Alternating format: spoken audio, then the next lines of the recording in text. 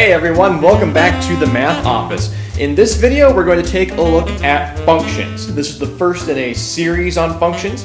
So for this one, we're just going to get an introductory look at functions, and then we'll get into some more details in some other videos later on. So before we actually start talking about functions in a mathematical sense, let's take a look at a few real-world examples. So in the real world, there are many examples of measures or quantities that are directly affected by changes in other measures or other quantities. So some numbers in the world are affected by how some other numbers act in the world. So for example, let's say that you have a job. You work at your job, and the amount of money that you earn at your job depends on how many hours you work. So the amount of money your paycheck has is affected by the number of hours that you work. Also, let's say you're going to fill your car up with gas. The cost of filling your car with gasoline depends on how much you put into the tank. And it also depends on fluctuating gas prices that are spiraling out of control, but let's not complicate things here. Also, the amount of sunlight during the day depends on the time of year. So what I mean by that is during the summer, you may have noticed that there's more daylight, like the sun comes up earlier and sets later, and in the winter there's a smaller amount of daylight as well. So the amount of sunlight is affected by the time of the year that it is. So this kind of relationship, when one value is dependent upon or is affected by another value, in math we think of that relation as a function. So we say that the size of your paycheck at your job is a function of the hours that you work. Or the cost of filling your car with gasoline is a function of how many gallons of gasoline you put into the tank.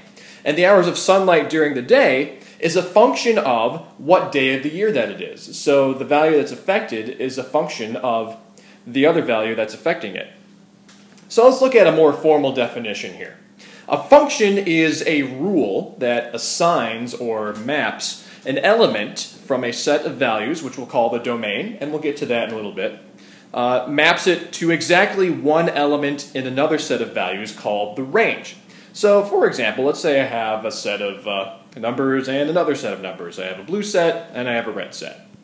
So I have two sets of numbers. A function maps a number or a value from the domain to exactly one value in the range. Okay, that's a very important thing to remember. We'll need to remember that later on when we're talking about functions in other videos. So the function just maps or takes a value from the domain and assigns a corresponding value in the range as a result. Now, in this example, 2 and 15 both map to 24, so more than one domain value can go to the same range value, but the reverse is not true. So just keep that in mind when we talk about functions later on in more detail. Functions are also typically denoted by the notation f of x, which reads as the function of x, or just f of x for short. So when you see f parentheses x, that doesn't mean f times x. That's a common confusion. That just reads as f of x, or the function of x. We usually use f of x for short. So for example, let's say that you want to write function notation for a rule that says square the number. Okay? So in function notation, that would look like f of x equals x squared. All right? So that's a simple one. Let's say that you also want to write a function rule for subtract 3 from twice the number. So as a function, that would look like f of x equals 2x minus 3. So writing a function rule based on a statement or a description of a rule just really involves knowledge of writing equations, function notations, knowing how to write algebraic expressions, things of that nature. Let's look at the different parts of functions now. So you may have noticed in our examples we were tossing around x a lot, we even threw in a y for good measure. So when we're dealing with functions, we're going to be dealing a lot with variables. And there are a couple of different types of variables here. There's what's called the independent variable, or we denote that with x usually. So the independent variable, x, represents any element from the domain. And again, we'll talk about domain in a second. Let's also say that we let y equal f of x. So y would be the dependent variable because y, or the value of f of x, depends on what we plug in for x. So if we let y equal f of x, then y is the dependent variable representing a corresponding value in the range. So let's look at an example here. So if y equals 2 over x minus 5, x is going to be our independent variable because we can put whatever we want in for x. And then that's going to affect what the value of y is. So y is the dependent variable because it depends on whatever x is. So if we go back to our real world examples, your paycheck is the dependent variable because it depends on the number of hours you work. Or the cost of gasoline is the dependent variable because it's affected by the amount of gas you put into your car, so on and so forth. So another way to think of this is, let's think of x, the independent variable. We think of that as the input of the function, and the value of f of x is the output of the function. So basically you take the value of x, you plug it into the function, and then it kicks out an output. So a commonly used metaphor for something like this, and we're going to use f of x equals x cubed as an example. A commonly used metaphor when it comes to talking about input and output of functions is what is called a function machine. Now, I have no idea what a function machine is, and I'm not actually a huge fan of this metaphor, but I like drawing goofy stuff with hollow tubes and levers and smokestacks and robotic legs, so I'm just going to roll with it. So we have our function machine here. Specifically, we have f of x equals x cubed. And let's say we want to figure out the value of f of x when x equals 5. So 5 is our input. We toss that into the function machine. It kind of chugs along. We got f of 5 instead of f of x. So f of 5 equals 5 cubed, and if you calculate that, we'll get 125, so that's our output. So again, in this example, the input is 5, we toss that into the function machine, and then the output, the value of f of x, or f of 5, is 125. So now let's talk about the domain of a function. That term has come up a couple of times, but we haven't really formally defined it. So the domain of a function is the set of all possible inputs for which the output is defined as a real number. So in other words, if you take a value from the domain and you chuck it into the function machine will spit out a real number. Now there are some cases where you toss something into the function machine and what you get is actually undefined. So we're going to take a look at an example here in a sec. So f of x equals x squared minus 4 in this example.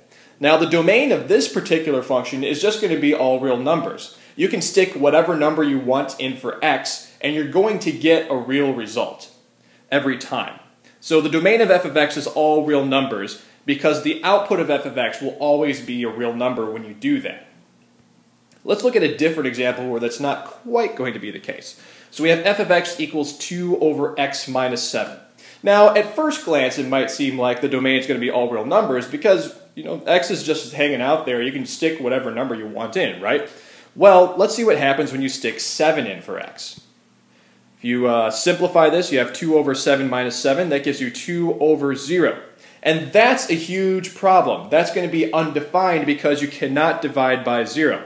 In fact, if you try to divide by 0, the world's going to explode and you're going to regret it for the rest of your life. And when the world explodes, the rest of your life is only a few seconds anyway. But just don't do it. Don't divide by 0. No.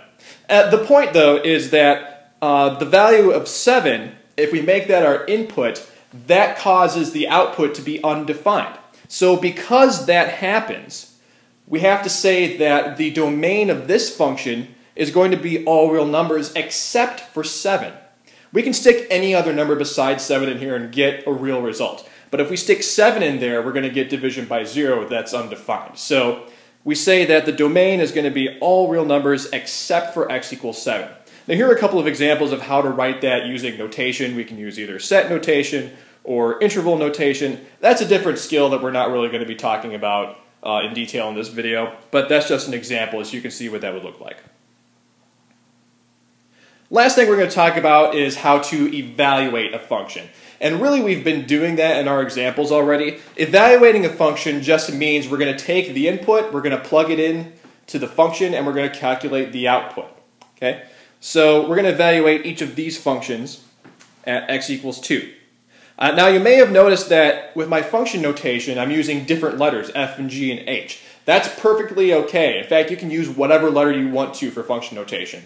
It's really handy to do it in a problem like this because it makes it a lot easier to keep track of the different functions. So you can use f of x, g of x, h of x, you can use m of x or p of x or q of x or whatever of x that you want to. We usually stick with f of x in general, but again, you don't have to do that. You can use whatever letter. Anyway, so let's evaluate each of these functions. Let's evaluate f of x at s equals 2.